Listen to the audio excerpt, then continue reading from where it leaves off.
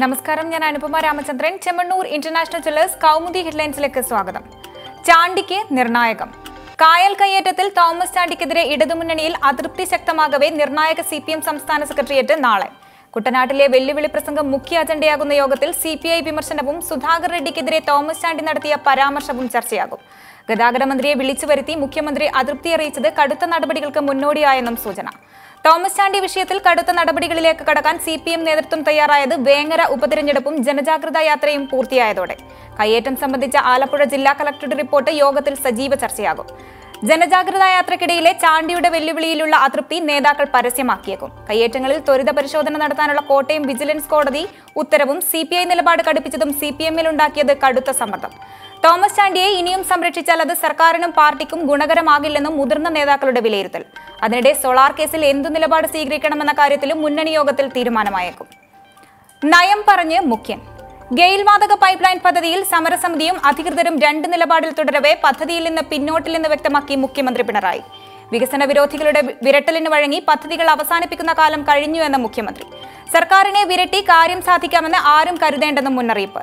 നാടിന്റെ വികസനത്തിനായി ചിലർ തടസ്സം നിൽക്കുകയാണ്. കേരളത്തിൽ ഇപ്പോഴുള്ളത് ഉയർന്ന വിദ്യാഭ്യാസ യോഗ്യതയുള്ളവർക്ക് പോലും ജോലി കിട്ടാത്ത അവസ്ഥ. നാട്ടിൽ എന്ത് വികസന പദ്ധതി കൊണ്ടുവന്നാലും എതിർക്കാൻ ഒരു വിഭാഗം മുന്നിട്ടിറങ്ങുകയാണ്.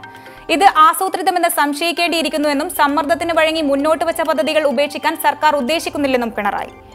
അതേസമയം ഗെയിൽ പൈപ്പിനെതിരായ പ്രതിഷേധം പരിഹരിക്കാൻ സർക്കാർ വിളിച്ച സർവകക്ഷി യോഗത്തിൽ പങ്കെടുക്കുമെന്ന് സംയുക്ത സമരസമിതി. നിർമ്മാണം നിർത്താതെ ചർച്ചയ്ക്കില്ലെന്ന മുൻനിലപാട് തിരുത്തിയത് വിഷയം അവതരിപ്പിക്കാനുള്ള അവസരം നഷ്ടപ്പെടുത്തേണ്ടതില്ലെന്ന ഭൂരിപക്ഷ അഭിപ്രായം കണക്കിലെടുത്ത്. ചർച്ച പരാജയപ്പെട്ടാൽ എരഞ്ഞിമാവിൽ മറ്റന്നാൾ മുതൽ കുടിൽകെട്ടി സമരം തുടങ്ങുമെന്നും പ്രതിഷേധക്കാർ.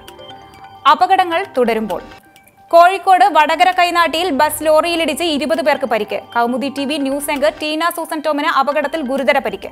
ടീനയെ കോഴിക്കോട് ബേബി മെമ്മോറിയൽ ആശുപത്രിയിൽ പ്രവേശിപ്പിച്ചു. പരിക്കേറ്റവരിൽ 3 പേരുടെ നില അതീവ ഗുരുതരം. കോട്ടയത്ത് നിന്ന് കാഞ്ഞങ്ങാട്ടേക്ക് പോയ KSRTC സൂപ്പർ എക്സ്പ്രസ് അപകടത്തിൽപ്പെട്ടത് പുലർച്ചെ 3:30-ഓടെ. ബസിന്റെ ഇടതുഭാഗം പൂർണ്ണമായും തകർന്നു. അതിനിടെ കണ്ണൂർ പഴയങ്ങാടിൽ ഇന്നലെ രാത്രി ഉണ്ടായ ബസ് അപകടത്തിൽ ഒരു സ്ത്രീ ഉൾപ്പെടെ 5 പേർ മരിച്ചു. നിരവധി പേർക്ക് പരിക്ക്. പരിക്കേറ്റവർ പരിയാരം മെഡിക്കൽ കോളേജ് ആശുപത്രിയിൽ ചികിത്സയിൽ. പലരുടെയും നില ഗുരുതരമെന്ന് റിപ്പോർട്ട്. പഞ്ചറായ ടയർ മാറ്റാൻ നിർത്തിയിട്ട സ്വകാര്യ ബസ്സിൽ നിന്ന് പുറത്തിറങ്ങിയ യാത്രക്കാർക്കിടയിലേക്ക് മറ്റൊരു ബസ് പാഞ്ഞുകയറിയാണ് അപകടമുണ്ടായത്. തിരഞ്ഞെടുപ്പ് ചൂടിൽ ഗുജറാത്ത്. BJP കോൺഗ്രസ് വാക്പോര് മൂർച്ഛിച്ചതോടെ തിരഞ്ഞെടുപ്പ് ആവേശത്തിൽ ഗുജറാത്ത്. ആദിവാസി പട്ടേൽ വിഭാഗ മേഖലകൾ കേന്ദ്രീകരിച്ച് ദേശീയ അധ്യക്ഷൻ അമിത്ഷായുടെ തിരഞ്ഞെടുപ്പ് പ്രചരണം 2ാം ദിവസത്തിൽ. നരേന്ദ്രമോദിയുടെ 2ാം ഘട്ട പ്രചരണത്തിന് മുൻപ് പ്രവർത്തകരെ സജ്ജമാക്കാൻ ഷാ പ്രചരണം ആസൂത്രണം ചെയ്തിരിക്കുന്നത് 6 ദിവസത്തിനിടെ 33 ജില്ലകളിൽ. കച്ചിലും ഭാവ്നഗറിലും പര്യടനം പൂർത്തിയാക്കിയ ഷാ ഇന്ന് നിരവധി പാർട്ടി മീറ്റിംഗുകളിൽ പങ്കെടുക്കും. അമിത്ഷായുടെ ഗുജറാത്ത് സന്ദർശനം BJPക്കെതിരെ ആഞ്ഞടിച്ചുകൊണ്ടുള്ള പ്രചാരണ പരിപാടി രാഹുൽ ഗാന്ധി അവസാനിപ്പിച്ചതിന് പിന്നാലെ തിരഞ്ഞെടുപ്പ് റാലിയിൽ ഉപാധ്യക്ഷനെതിരെ അമിത്ഷാ ഉയർത്തിയത് രൂക്ഷ വിമർശനങ്ങൾ.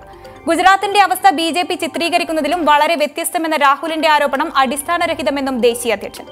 നർമ്മദ പദ്ധതിയുടെ പൂർത്തീകരണത്തിന് UPA സർക്കാർ അനുമതി നൽകാതിരുന്നത് എന്തുകൊണ്ടെന്ന് രാഹുലിനോട് അമിത്ഷായുടെ ചോദ്യം. നർമ്മദ അണക്കെട്ടിന്റെ ഗേറ്റുകൾ അടക്കാൻ കോൺഗ്രസ് എന്തുകൊണ്ട് അനുമതി നൽകിയില്ല? കച്ചിലെ ഉപ്പ് നിർമ്മാണ തൊഴിലാളികൾക്ക് പ്രത്യേക സഹായം നൽകാൻ തയ്യാറാകാത്തത് എന്ത്? UPA അധികാരത്തിലിരുന്നപ്പോൾ ഗുജറാത്തിന് ക്രൂഡ് ഓയിൽ ധനസഹായം വർഷങ്ങളോളം നൽകാതിരുന്നത് എന്തുകൊണ്ടെന്നും ചോദ്യം. നീക്കം തകർത്ത് സൗദി. റിയാദ് ലക്ഷ്യമിട്ടുള്ള ഹൂതി വിമതരുടെ ബാലിസ്റ്റിക് മിസൈൽ തകർത്ത് സൗദി വ്യോമസേന. മിസൈലിന്റെ അവശിഷ്ടങ്ങൾ റിയാദിന്റെ തെക്ക് ആൾതാമസമില്ലാത്ത സ്ഥലത്ത് പതിച്ചെങ്കിലും നാശനഷ്ടങ്ങളില്ല. ആക്രമണത്തെ ശക്തമായി അപലപിച്ച് സൗദി സൈനിക വക്താവ്.